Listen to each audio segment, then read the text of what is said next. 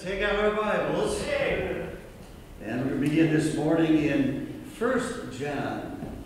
Not the Gospel of John, but 1 John, chapter 5.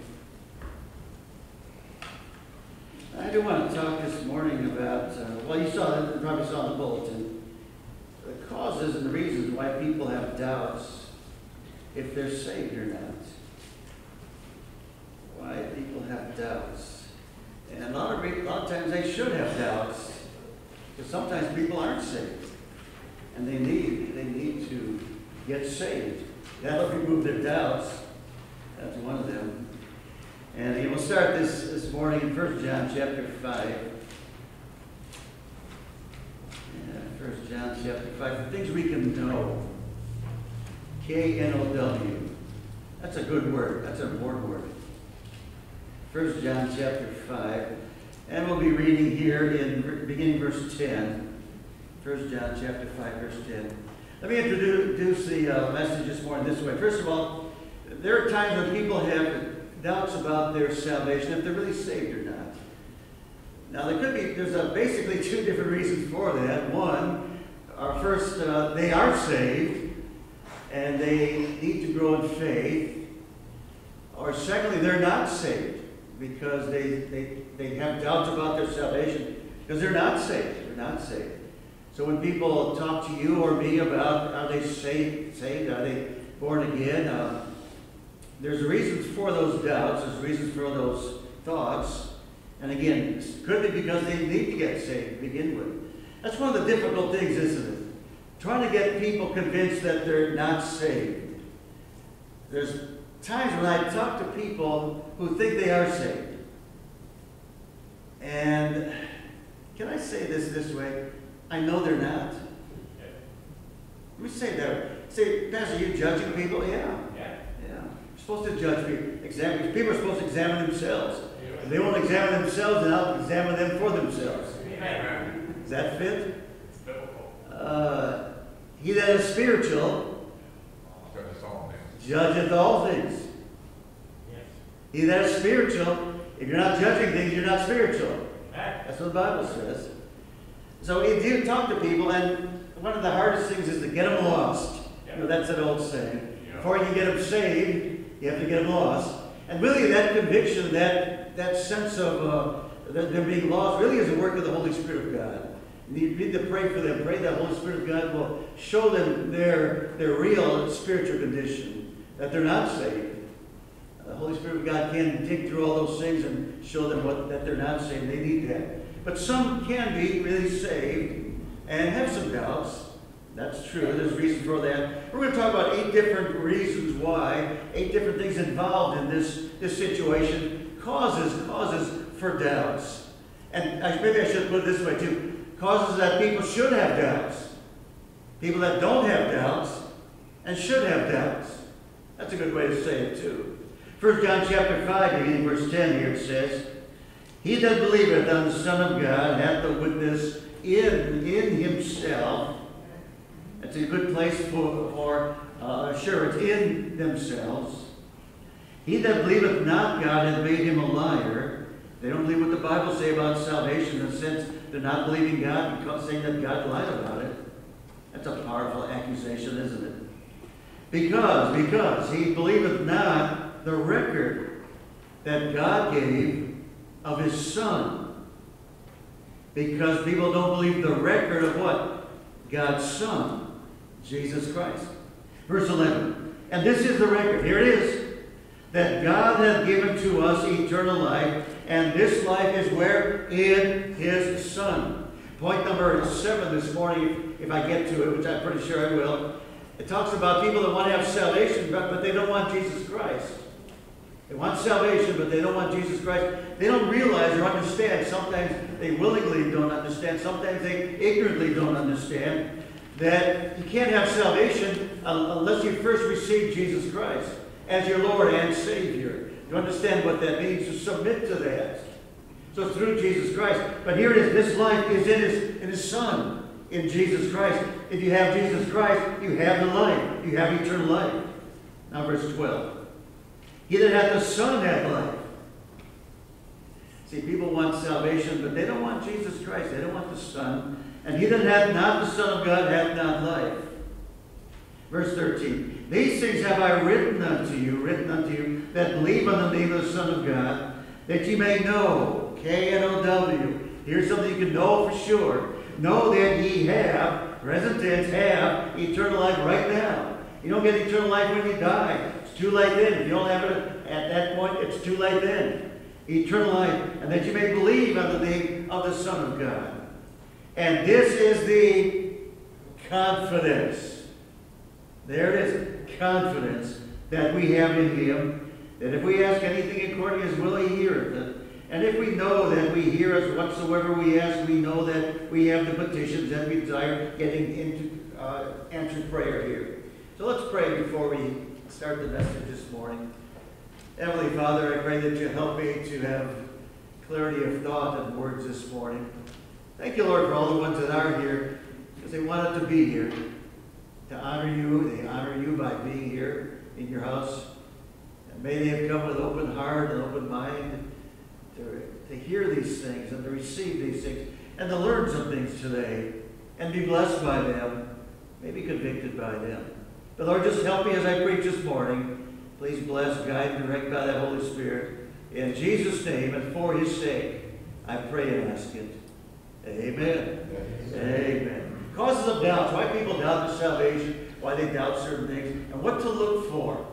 Because it is difficult. People don't want to really listen a lot of times.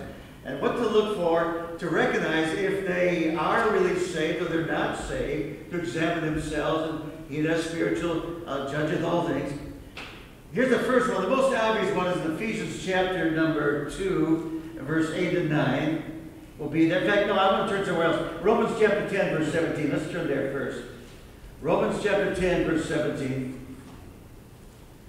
And it's a well-known verse in our church, one of the most well-known verses probably.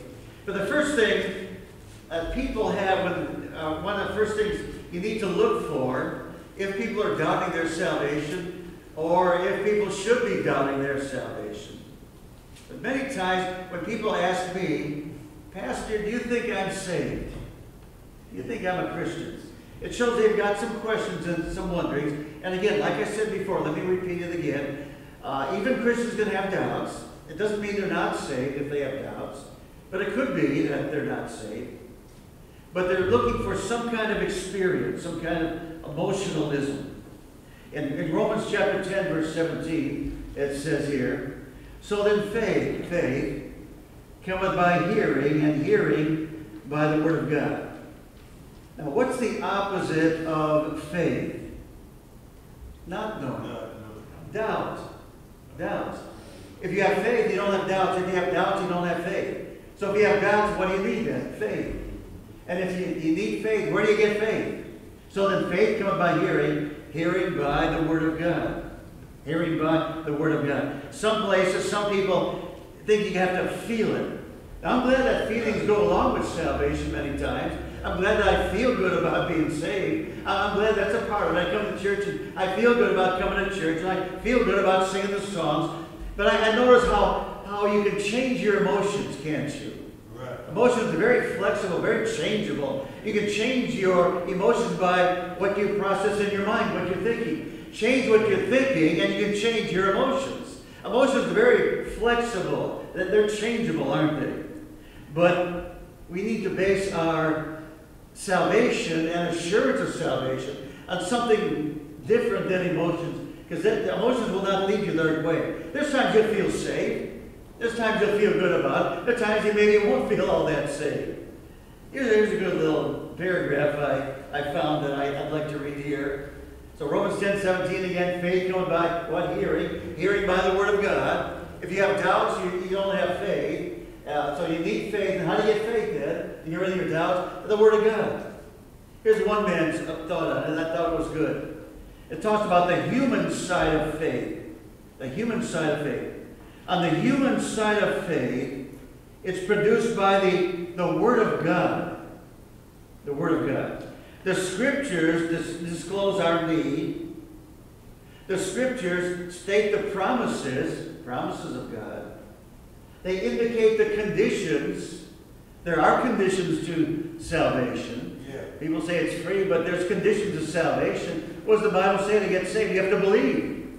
That's a condition. You have to believe on the Lord Jesus Christ, and thou shalt be saved. That's a condition to salvation. There are conditions to salvation. You have to believe. And what's involved in believing? That's not this morning's message, but that's important. You have to believe to be saved. That's a condition to salvation.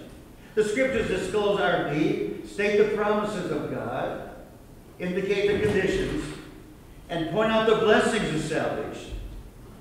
Now, this next statement is very strong, very clear. Salvation begins with an intellectual belief in the Word of God. Let me say that again. Salvation begins with an intellectual belief in the Word of God. Amen. You have to read the Bible. Amen. Don't try to feel it. Don't try to have emotional experiences, and that's what you're going to base your salvation on. You have to have an intellectual understanding of what the Bible says about salvation. It's the Word of God, the Word of God. But people are looking for experiences. They're looking for a feeling. That's why you go in some churches and they get all excited. They get the people all worked up, you know. They get people worked up with the music. It seems like some churches it has to be loud. If it's not loud, it's not good. Everybody's got to be yelling and screaming and calling out. The preacher's got to scream and yell. And there's nothing wrong with loud preaching sometimes. That's all right in its place. But you have to be careful of that. It's just not emotionalism. You have to base your faith on what the Bible says.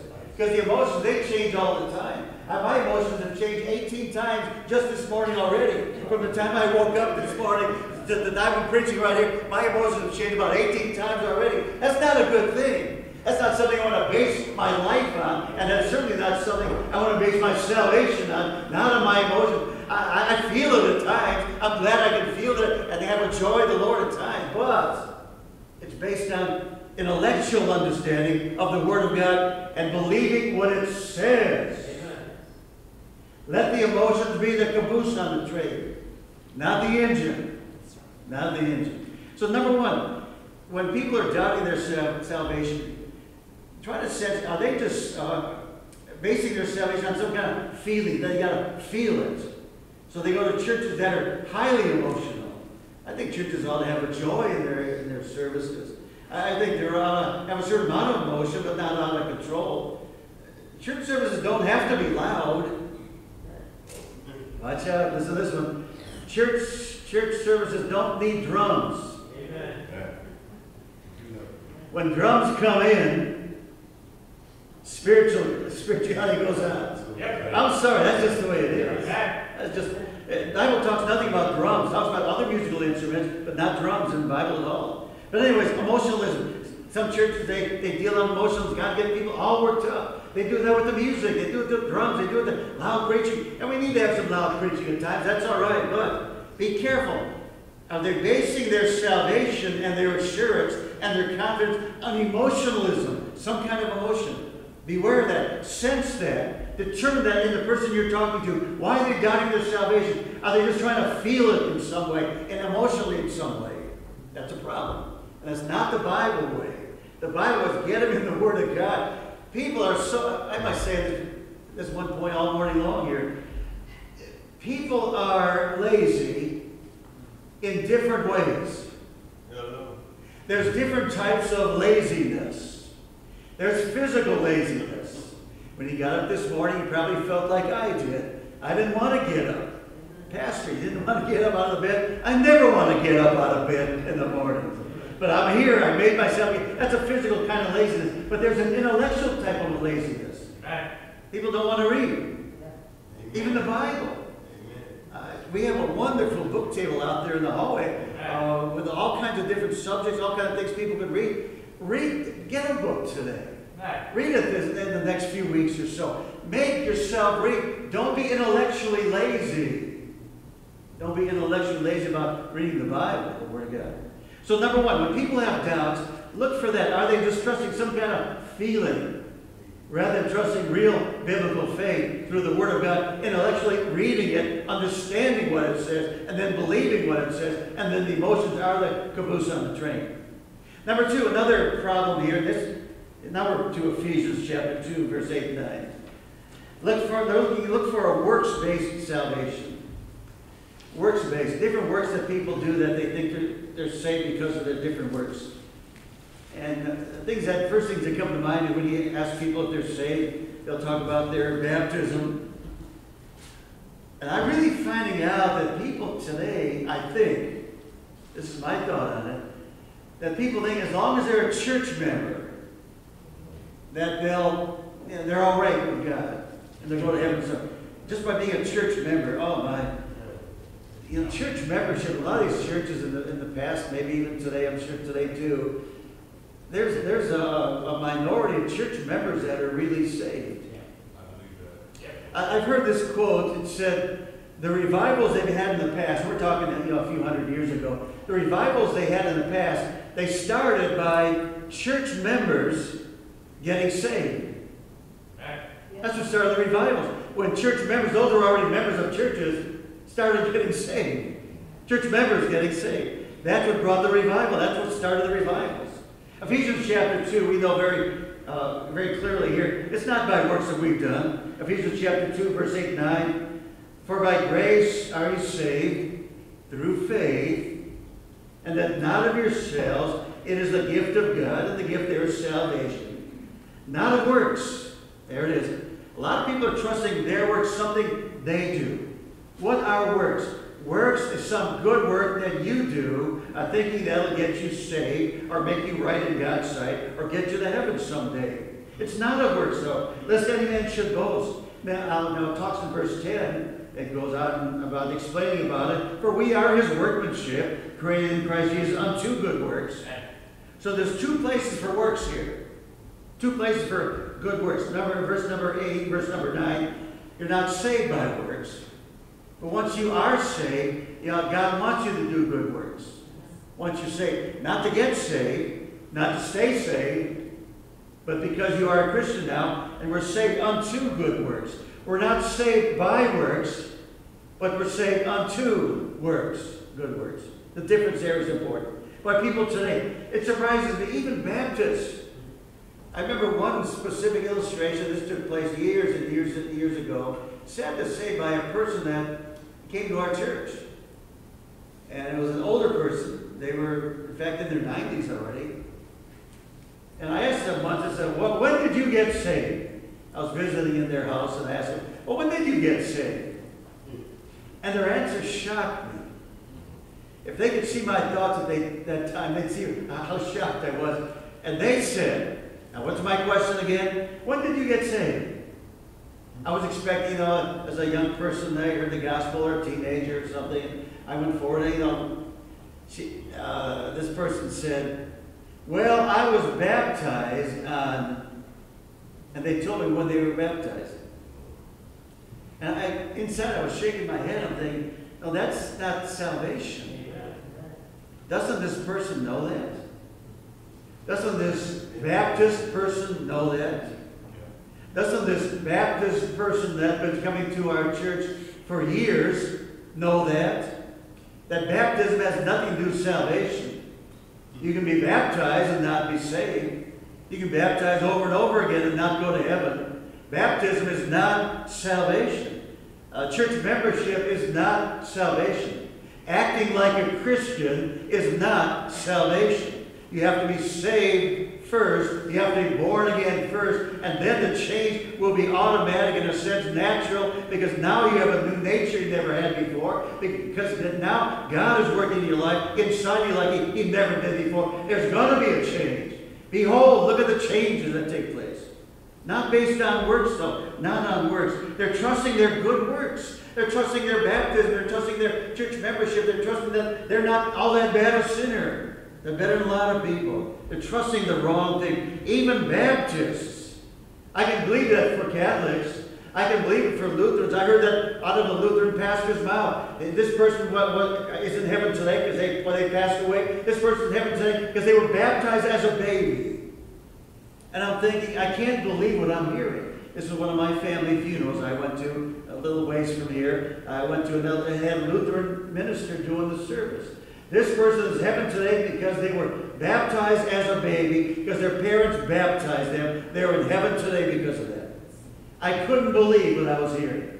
I hear people talking about that. I hear about people that believe that. But for my own ears to hear that right there sitting in that funeral service, I couldn't believe what I was hearing. They're in heaven today because their parents baptized them as a baby.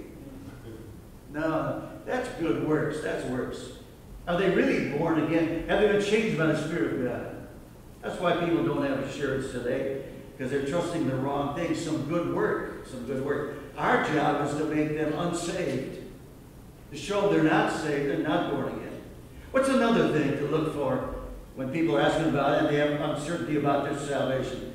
Look for willing disobedience. Turn to John chapter 5, Gospel of John, and we'll look at a couple thoughts here that cover John chapter 5, beginning verse 39. Look for willing disobedience. See, some people will do some things that are right. They'll do some things, but other things they don't want to do certain things. They'll do something. They'll come out to church, but that's as far as it goes. They'll do some other things. But you know something? People know more than they're doing. People know that they should be doing more than they are, and they refuse to do that. People are just stubborn. Stubborn. How stubborn are people? Well, how stubborn are we in our ways? Self-centered, stubborn. John chapter 5, verse 39. Here's a big problem. The Lord talking here in John chapter 5 and verse number 39, beginning verse 39. The Lord says here, search the Scriptures. Now there's a good answer. 1, 2, 3 words. Search the Scriptures. For in them ye think ye have eternal life. And they are they which testify of me. Again, the Lord speaking here. Now here's verse 4 that deals with this point. And ye will not come to me, that ye might have life, eternal life, that means. Ye will not. They're being stubborn. They're saying no to Jesus Christ here. They're saying no to God. By saying no to Jesus Christ, they're saying no to God. Willing disobedience. People are stubborn. They don't want to do something. They might make excuses for it, but they're stubborn in what they will not do. I'll do this, I'll do that, but I'm not going to do that. I'll not do that. They're stubborn. And friends, are you stubborn? I know the answer to that. I know the answer to you, everyone in this room, excluding myself, no, including myself. Are we naturally stubborn people? Yes. If you don't say yes, you're lying. If you don't say yes, you're being stubborn about answering my question this morning. Yes, we're all stubborn. We have that stubbornness. That's one of the things we have to break through and we have to get over and improve in that area, not to be so stubborn, to be unselfish, be other-centered, and not self-willed, not stubborn about things, but stubborn. It keeps people from getting saved. You know, you invite your family member out, people that you know on the job, maybe other people that you know in the neighborhood and so forth. You invite them out to church, and you're after them, and you can sense them. Can't you sense them getting stubborn? You invite them out, give them a tract. You can sense there, no, that's all right. You know, the first time, oh, no, that's all right. Thank you, though, for asking. Then you ask them again, say, no, I'm not interested. Ask them that third time. Ask them that fourth time. See what their attitude is. Don't they get more and more stubborn? You can drive a person to the point where they become angry just by inviting them out to church. Just by trying to get them to believe in the Lord. And if you keep after them, by the way, use your sense about this too. If they're getting up stubborn about it, just back off. Let the Lord work in their heart. By the way, Christian, you've said more than you think you've said. Just by one time, even one time, that's going to be in their mind. That's going to work its way into their hearts. Even speaking one time. If you find getting more and more stubborn about things, just back off. That's all right. Give them time. Pray for them. But boy, they get stubborn, don't they? We all have that stubbornness, that disobedience. Here the Lord said, you will not come unto me. That you might have. You will not. What he's saying there is, they're just stubborn. Stubborn. Why? Well, we're going to talk about that. There are other things coming up. That thing will answer that question too. But look for willing disobedience. Where are they being stubborn? I mean, they'll say, oh, I believe the Bible. I believe in Jesus. But you don't have to go to church, to be a Christian.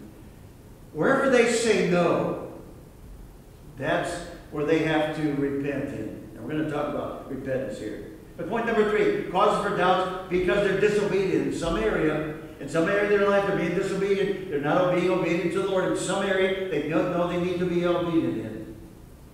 Point number 4, what's another area that causes for doubts? When they look for an easy Christianity, easy. They want a shortcut to heaven. They say, what they're really saying is, I want to sneak in the back door some way. But I want an easy Christianity. I don't want all that difficult. I don't want it to be that hard. I don't want to surrender all. Surrender all. I believe that's our invitation song this morning.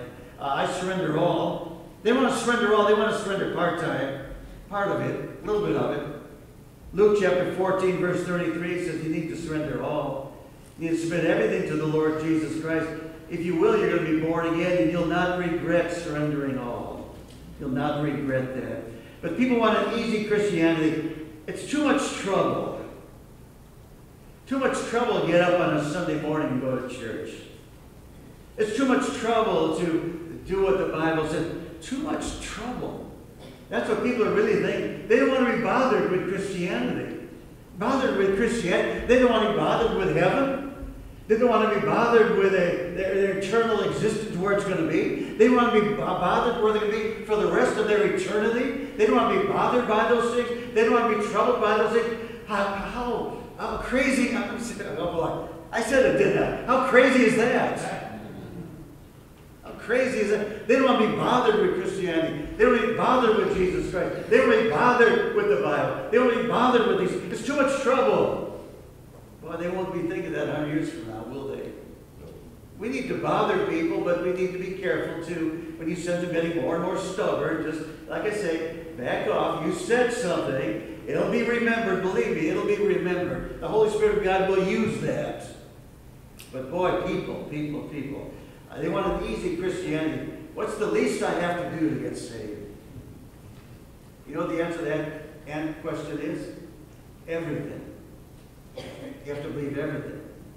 You have to surrender everything. I surrender all. That's what it takes to really be saved. And those that have made that decision are not sorry they did. Are we, Christians? We're not sorry we surrender all to Jesus Christ. Number 5, what's another reason that cause for doubts? Look for reluctance making a public confession. Romans chapter 10, verse 9. Romans chapter 10, this is one of those verses I memorized in my very, very young Christian life. Romans chapter 10, beginning verse 9. They don't want to make a public confession. Christianity is an embarrassment to man's pride. Amen. To witness about the Lord, you have to fight through that pride. There's something that, isn't there something in your life, I was brought up recently in one of the messages too, that when you want to do something for the Lord, you want to witness somebody, talk to somebody, there's something inside of you that's hindering you from doing that. There's something inside you say, don't do that, don't do that. That's going to be difficult. Don't do that. That's going to be kind of embarrassing. Isn't there something that kind of trying to hold you back? Now, what should you do? You need to get the victory there. You need to ignore that. Go on anyway. Fight the battle anyway. Witness to that person anyway. Give out that tract anyway. But what is it that comes out when you say, I'm going to witness to that person. I'm going to talk to that person about the Lord. I'm going to give them a tract. What is it inside of us that is kind of holding us back from doing that? What is that? That's our pride. That's our pride. Please, Christian, recognize what the spiritual battle really is. That's the battle. Fighting and going against the old nature there. So look for that reluctance in making a public confession. It is embarrassing to people to recognize that they would be a Christian, how they have to change their life. First thing they think about, well, not my first thing, one of the things they think about is, boy, my old friends would probably laugh about me. Yeah. You know, when my old friends got together and they found that I became a Christian, my old friends would probably get together and, hey, but you know what happened to them? They got him converted. They got him going to church, or her going to church. They laugh about you. Yeah. Why? Because they're not Christians. They're not Christians. Romans chapter 10, verse 9 again now, verse 9. That if thou shalt confess with thy mouth the Lord Jesus,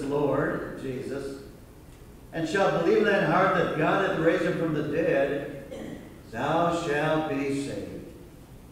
So what does it take? A confession with the mouth. A public confession, telling people, you're a Christian. You're going to be a Christian. You are a Christian. For with the heart man believeth unto righteousness, and with the mouth. Confession is made unto salvation with the mouth. Listen to what people are saying. Watch what people are doing. So people are embarrassed about Christians. They're embarrassed if you even talk to them about the Lord. You want to give them a tract or something, they're embarrassed about that. What is that? What is that embarrassment? Where does that come from? It comes from our pride. And we still have, even Christians still have that old nature, don't we? Now, where does that embarrassment come? It comes from the pride. We don't want to be, I don't want anybody making fun of us, laughing at us. If we're a Christian, they're going to talk about, yeah, they got him converted, They got you converted now. Make a joke out of you. That's hard to take, but what is it? What part of us is it hard to take about? Our pride. That's all it is, pride. Fight through that pride, Christian, to witness to people. Lost person, if you're going to get saved, you have to fight through that pride to get saved. You have to fight that pride. I'm going to put aside my pride. I put aside those things that embarrass me. I need Jesus Christ. I know I need Jesus Christ. I know I need to get saved. I want to go to heaven someday. Jesus died for me. Jesus loves me more than anyone in this world loves me. How can I turn that down? I'm not going to let my pride keep me from salvation. I'm not going to let my pride keep me from the Lord Jesus Christ. He's God Almighty. He loves me. He died for me. I'm not going to let my pride keep me from Him. Amen. And all the people said, yeah, amen. My pride. Don't let your pride drag you to hell. Could I say it any clearer than that? Fight through that pride. You're going to have it. It's going to come up. It's going to be there. Even as Christians, we still have the old nature. It's still going to be there. Christianity is an embarrassment to man's pride. Yes, it is. Look at what it did to Peter. Look at what it did to the Apostle Peter. He denied the Lord what? 3 times. Why? Because a couple little maidens come. You're one of them. And he, with an oath. Oh, I think about that. He cursed. That's what I mean. He cursed. Pride drove him to the place where he denied the Lord with an oath. Pride did that. Being embarrassed because Jesus was going to be crucified. Jesus was in a weak point, not a weak point, but in that position there. And Peter's pride defeated him. Peter's pride embarrassed him. And he denied the Lord with an oath. That pride. Oh.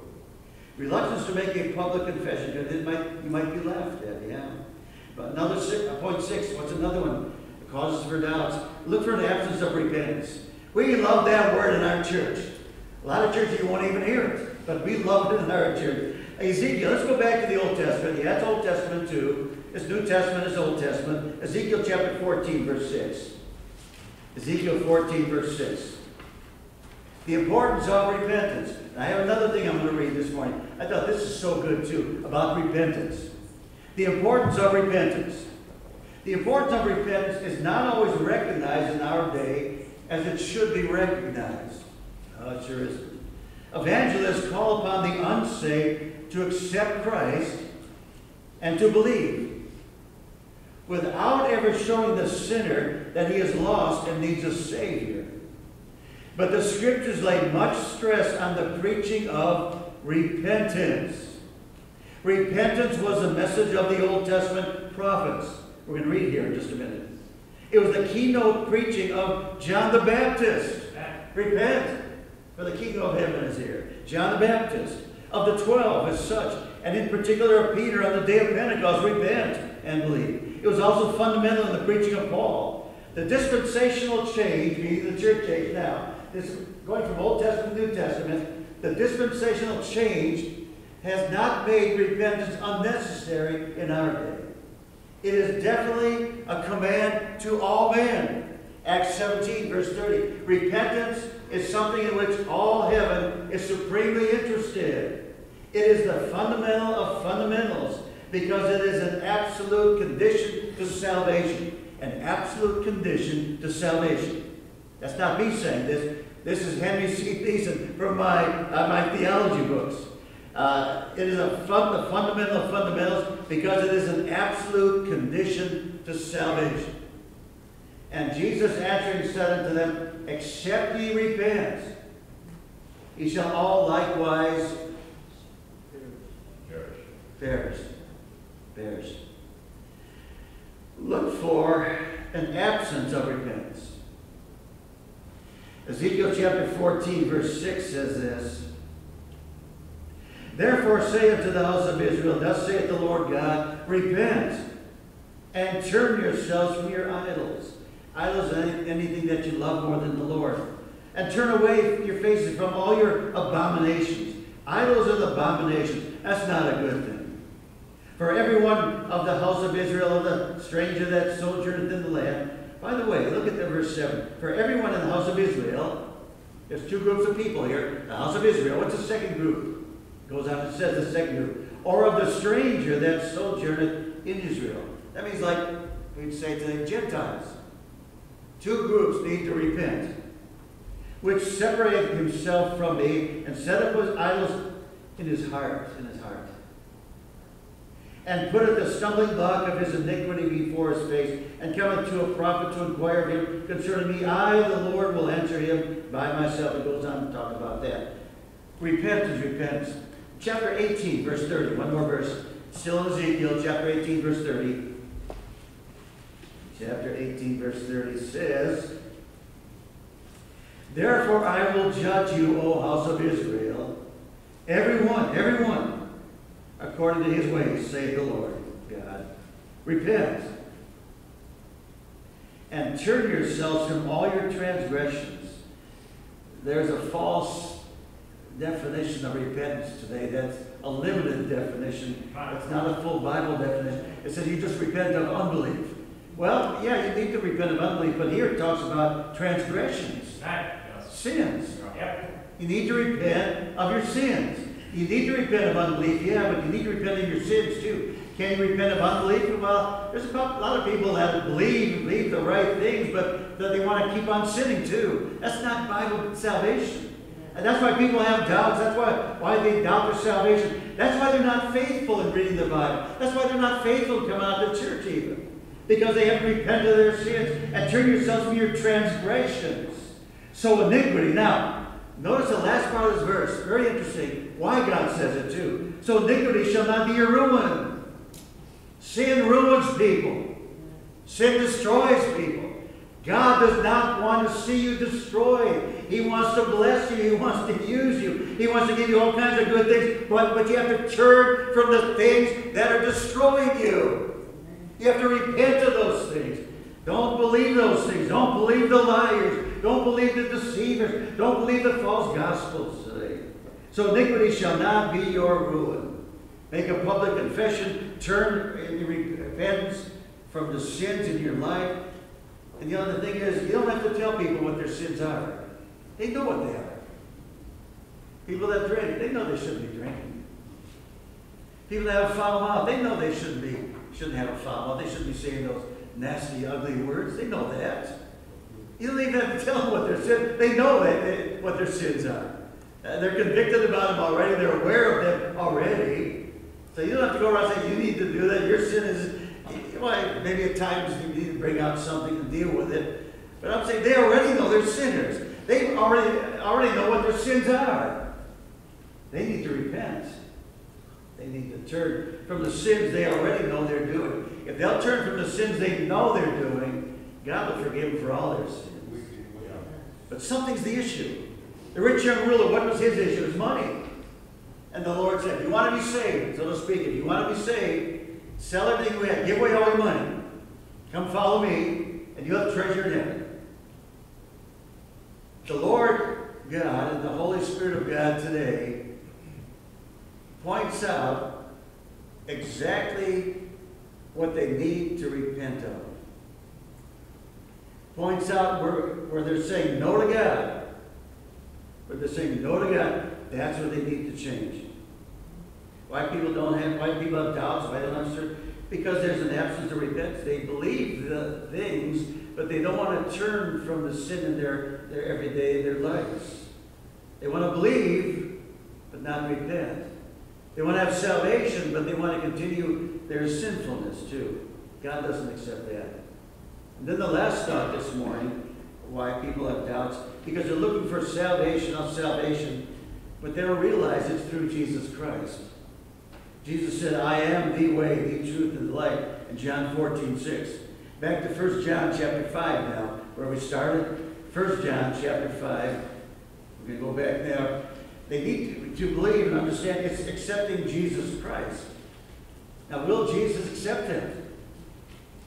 Jesus said, except you repent, you shall likewise perish. It's through Jesus Christ. Will Jesus Christ accept you? Well, let's just read it. 1 John chapter 5, verse number 11 again. And this is a record that God has given to us, eternal life, and this life is in his Son. Again, 1 John chapter 5, now verse 12. He that hath the Son hath life. And he hath not the Son of God hath not life. Through Jesus Christ. Is he your Lord? Is he your Savior? Yes. Is he your redemption? If you believe on him as Lord and Savior. You have to understand, you go to heaven by having Jesus Christ as your Lord and Savior. He is the way. The way to heaven is a person. Person. For whosoever shall call upon the name of the Lord shall be saved. Why do people doubt their salvation? Why is it hard to convince people that they're not saved sometimes? When you can see it, and a lot of times they know it, they're not obeying the Lord, they know they're really not saved. Why is it hard to deal with them and show them they're not saved? Because they want their life, they're being stubborn about it, they're being self-willed about it, but they need Jesus Christ. And that pride, it's just there, isn't it? It's just there. Even after you're saved, that pride is still there. Say, no, don't pass out those tracts, or don't witness that person, or don't tell people you go to church. Don't tell people you're a Christian. That pride is there, wanting you to step back and not be the witness that the Lord wants you to be. And it's going to be there. It's going to be there. Fight it. And be the victor, not the victim. Heavenly Father, as we come to you in prayer this morning, Lord, as we deal with this issue of why people have doubts, Lord, again, it could be because they really are saved, but other things have come up. They don't understand something, maybe doctrinally or something in their life, or maybe some sin has come up, and they have doubts because of that, and they should have those doubts. Sin destroys assurance of salvation. Or maybe they're not saved. Lord, there's so many people claiming to be saved but are not saved. Yeah. Not saved. I pray, Lord, that you work on their hearts too. So bless now, Lord, as we consider these matters, as we have this special time, this prayer time of invitation, when we give people opportunity to pray about these matters. Even to come forward here and kneel down before you, as before you, as what really is what they are doing. It's like they're kneeling down before you, Lord, humbling themselves before you. As we see so many New Testament illustrations of that happening. People coming up to the Lord, kneeling down before him, and praying, asking for things. That's what the invitation is. Maybe it's for someone to believe on the Lord today, too, for real salvation. That would be so wonderful. So bless now this special time, this important time, too. In Jesus' name we pray and ask it. Amen. Amen. Amen.